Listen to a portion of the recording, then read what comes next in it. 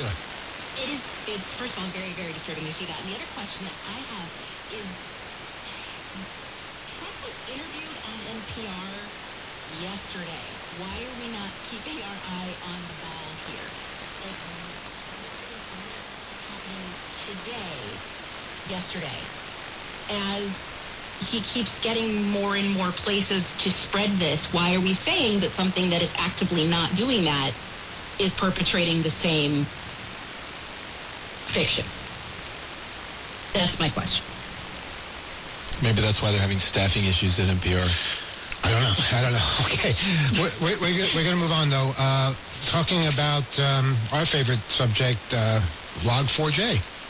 Remember that from last year? Now, here's a story from the Washington Post, or an analysis. And I guess I'll direct this question to you from this headline. 1 month in, there aren't any huge known Log4j hacks.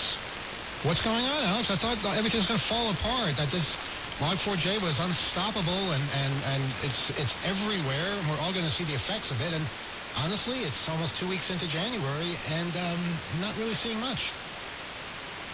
So that's a legitimate question. Okay, I see. I thought that was rhetorical.